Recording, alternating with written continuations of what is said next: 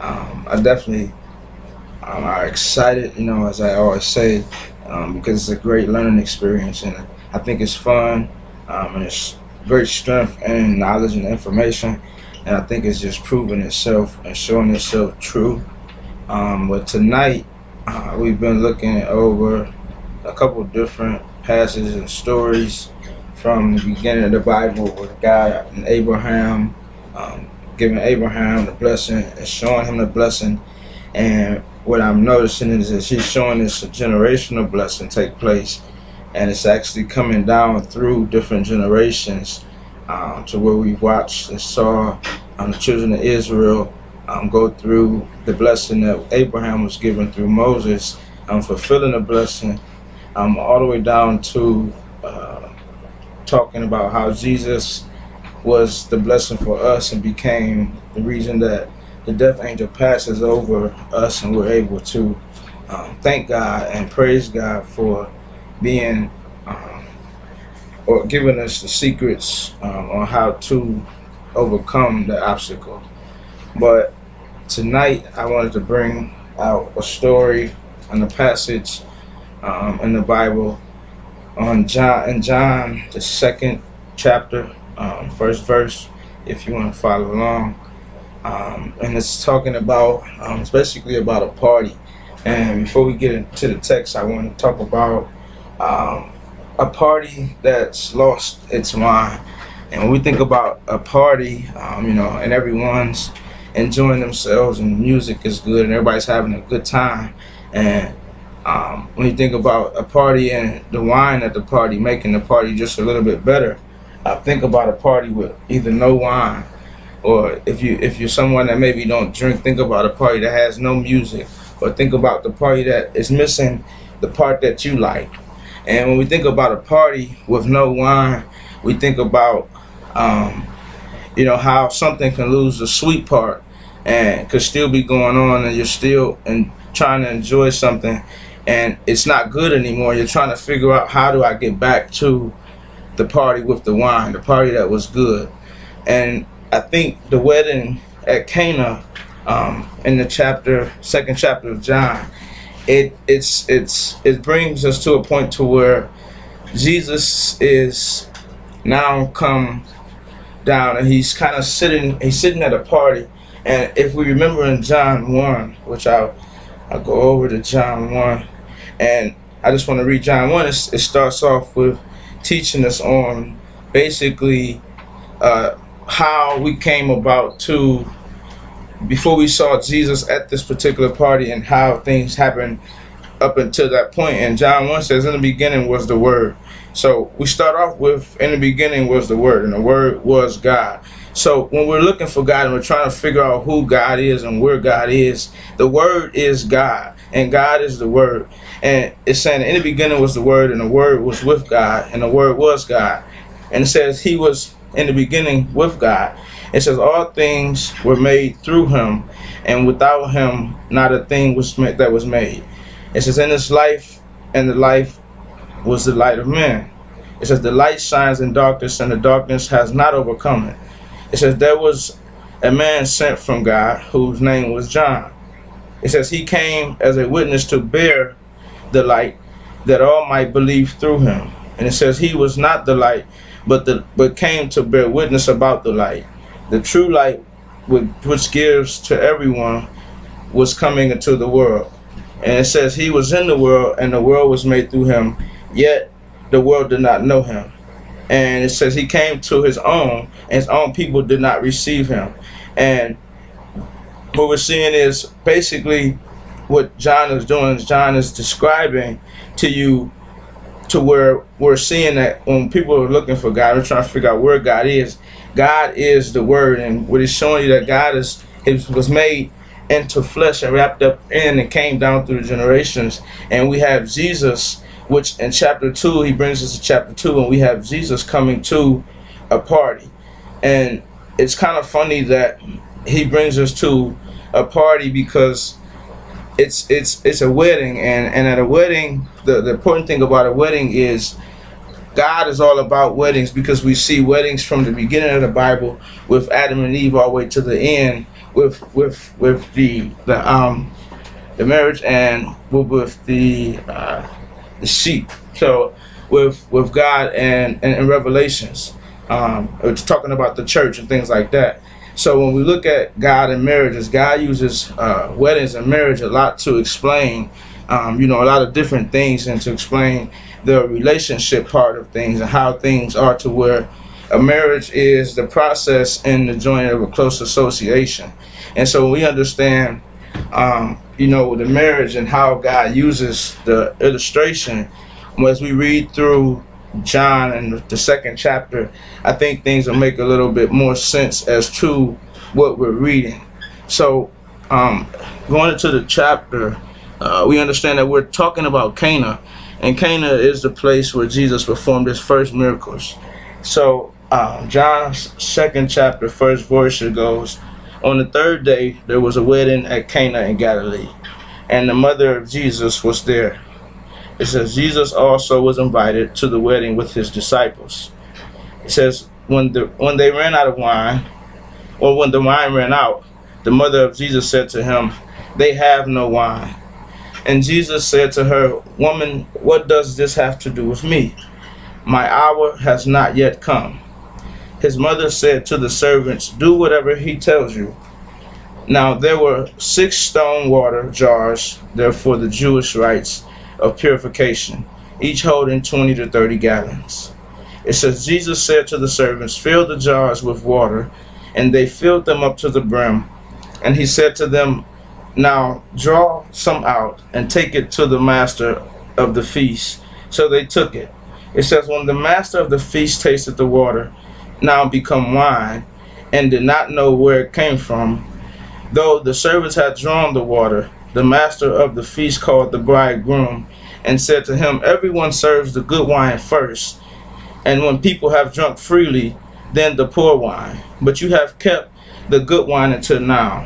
And it says this, the first of his signs, Jesus did at Cana in Galilee, and manifested his glory, and his disciples believed in him. And it says, after this he went down to Capernaum with his mother and his brothers and his disciples, and they stayed there a few days. And so in this story, I want to kind of look at the story right here where we're talking about Jesus at the wedding. And there's a couple of different things that I want to kind of point out. And to me, the story is about leaders and followers. And the thing is, a leader isn't too good, or it doesn't mean too much unless a leader has followers. And a follower isn't so good unless the follower has a good leader. And when we look at the passage, we're talking about Jesus being at a party, and the party running out of wine. And when we think about a party running out of wine, we think about something that has lost the good part, something that we love to do that's maybe not fun anymore, something that has changed, and things aren't as good as they used to be, and we've run out of wine, and we've come to the question, and we're trying to figure out, how do we get our wine back? And that's why I think a lot of people are at the point in trying to see, how do we get the wine back? How do we get back to the good part? And this story, when we look at the story, we have Jesus' mother coming to him, and she asks him, she says that they have run out of wine, and she's telling him for a reason, because she wants him to fulfill the blessing, and she knows that he has the capability of fulfilling the blessing. And when she turns to him and she tells him, she says that they have no wine, and Jesus says to her that, "Woman, what does this have to do with me?" And he asks her the question. He said, like, then what does this party, what does this issue that you're bringing me have to do with me? Because sometimes Jesus will put us in a position where we can be blessed anyway, and he'll be at our parties that have run out of wine. He'll be at the place to where we have run all out of the good part, and he'll still be there with us. And when we turn to see who's all around, everyone may be gone, but Jesus will be there waiting for you to just say turn to him, and try to figure out what is it that you need to do to get the wine back? And when his mother come to him, he told her that not only what does it have to do with me, but my hour has not yet come. And so if we think about that, that's almost like him saying no, almost like him saying that this won't happen, that I can't do what you're asking me to. And so what we see is that his mother turned to the servants in verse 5 and tells the servants to do whatever he tells you to do, which means she's positioning the servants for the blessing to happen. She's positioning them for the miracle, to where when we ask God for things, and when we're asking for the things that we want, and we're asking for how to get the good part back, and we're asking for how to fulfill and fix things in our life, we ask God how, and we have to understand that sometimes we may have to take a route that we don't like, but we have to do whatever it is that God tells us to do. And when we're a good servant understands how to carry out a task. When you're given a task, you understand how to follow rules, how to follow instructions, and carry out the specific task given at hand. And when we understand that his mother is the leader right now and the servants are the follower, and in order for this to work, the good leader and the good followers must work together, because in order to be a good leader, you must be a good follower. Because one thing that I have always learned, that if servant is beneath you, then leadership is definitely beyond you. And one thing that we see here, that the servants have to play a such large part in order to make this whole thing work. And then when we look, it says that now there's 6 stone water jars, and they're for Jewish rites of purification. And what we understand is these 6 jars are holding the representation of the six different ages that has gone forth in order to fulfill this blessing, that are still imperfect and are still trying to get it right, to where we are watching the blessing now be put into place. And now this is the fulfilling of the blessing for us actually going into effect and happening, to where these are the 6 stone jars to show that everything before us will still be carried, and it'll have to take a certain type of plan. And then on the 7th verse, when we see Jesus starts to talk to the servants, we understand that there's a schedule, and that God moves on a specific time frame, and that God has everything in place and everything set on a specific schedule, and that we have a God that moves in time. And that when Jesus started to speak to the servants, he said to the servants to fill the jars with water, and they filled them up to the brim. And he said to them, now draw some out and take it to the master of the feast. And so they took it, and when the master of the feast tasted it, the water he's now become wine. He didn't know where it come from, though the servants who had drawn the water knew.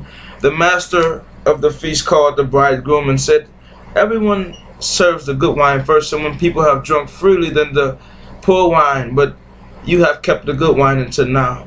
And what you have to understand is that sometimes people don't understand that Jesus is capable of these things until he shows them. And what we have to understand is God has come through Jesus, and God has come into the flesh, and through Jesus he has shown us in the flesh these miracles, and has shown us who he is in the flesh, to where he has given us a chance to see him in the form of flesh at a party. And I think the party is important because a lot of us in our lives, we experience a party, we experience having fun, we experience the good things, we experience having a good time all the time. And sometimes the only way that God can get our attention is if he takes the wine away from our party.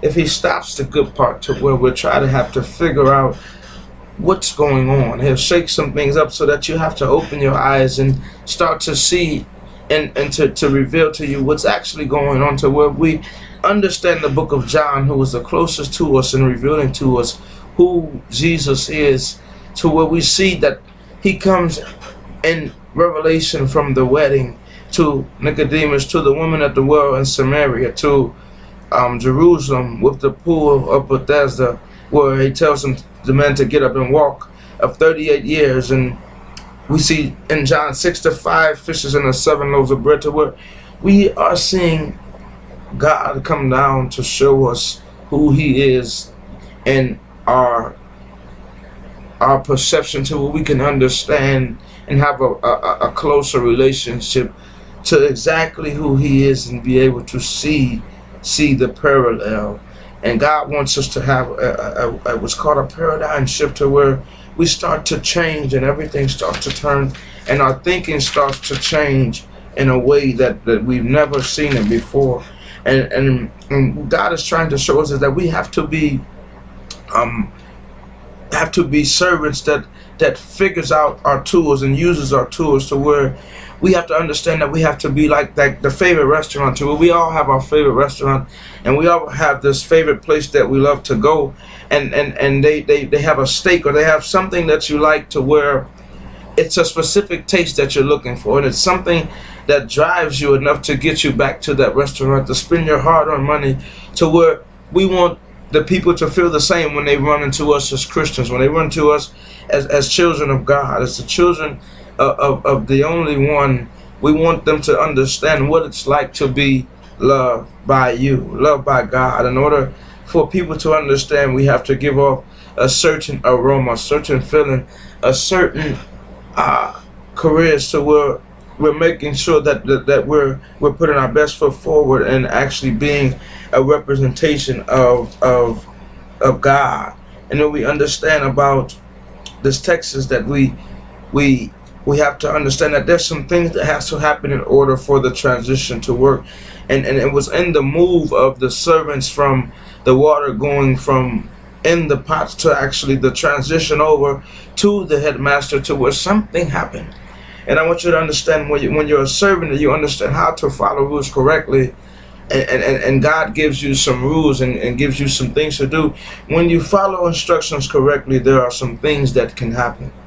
And when we get in our word, and when we tell God that it's not our will, but only his will be done, and we get into the will and the work, and we get into the things and the examples that God has given us and shown us, and we understand what it is that we need to be doing and start to work that thing, then it'll work out, and it'll work itself, to where all of the tools that we have that we need, we have them in our hands. And that the things that we go through is God preparing us and getting us ready. But you have to be willing to learn. You have to be willing to serve, because serving is the first character trait of leadership. And so what we understand is in this passage that we're looking at leaders and servers doing and understanding their duties on both ends, to where they are both important, to where it takes both of them following and serving and using the right tools and the right direction, and being able to be interchangeable, to where we're not worried about what level someone is on, to where we all have a part to play, and we're all important, to where the assistant is just as important as the headman in charge, because the assistant carries a much important role to keep that man in place. And when we look at how these relationships work, how the marriages work, all of the marriages and all of the covenants, or everything that we get into, whether it's a business or relationship, it all comes to a point to where it loses the wine and it loses the good part, and we have to figure out how to get back to the good part. And in the story, I believe it's a specific point in this being in the point that it's in after coming to the revelation of who Jesus is and how Jesus came about, to now we are at a party in flesh, and we are at a correlation to people, to where we are at a party that has lost its good part. And God has shown us that I have an example set for you, that if you just follow this example, that you can get it back in no time. But it will take a specific course. It will take a certain route to get it back. It's just not easy. It's just not a skip and a jump. But there are some specific routes that must be taken, and there's some specific things that must be done in order for you to get it back. And so tonight, just looking at the party that has lost its wine, and what about the party that has lost its wine, and what are we going to do when we lose our wine? How are we going to react? what will be the next step. And then we want to make sure that we're not missing our blessing because of small things. And we have to understand that like his mother did, we have to have the perception, and we have to know who to go to in the midst of our party losing the wine, and understand that that she had to know that he was able to fulfill the blessing. And she had to know that in the mix of time, that she didn't have a lot of time. She had to make her next move, her best move. She had to be specific in how she handled the situation, to where we have to be specific and strategic. And she was able to get right to someone who can handle the issue right away. And sometimes we have to make sure that we're moving specifically and directly to the source to handle the issue. And I think that's part of the issue that we see in today's world, is that we haven't gotten to the base and the root of this issue, and it's bothering us, and it's making us lose our wine, to where we're having to do something. And God is showing us that there's a move that must be made for us to get our wine back. And as you read through the story, and you start to revitalize yourself, you start to refill your glass with wine, as you start to understand that in the overcoming of the mental strife and the turmoil and the tactics to keep you fearful, and to the population control, different things that's happening, we have to understand that we have a covenant and that we're covered. And all the way down through, he has shown us a generational blessing that has taken place, and it has fulfilled itself, to where we have to understand that it's fulfilling itself now, and it will be fulfilling itself forevermore. But until we get into the word and understand that we have tools to use and different things we can put in place to keep us, then things will be just that tough. So I want to make sure that we're working on getting our wine back, and we're understanding that Jesus is at our party with no wine, and that we do have someone we can turn to. So if we just understand that Jesus is to where we can go, and understand that he can perform the miracle, that this thing will be a lot easier. And if we just go to the source, that we can have a much better ending, and this party can get back to the part with the wine. And so tonight I just wanted to make sure that in the mix of all of this, that your party has lost its wine, but there's a way to get it back. And we want you to know the right steps, and be able to have something on their tool belt to use against the fight, and to use in the fight. And so remember that we have covenants, and understand that the party may have lost the wine, but you can get it back.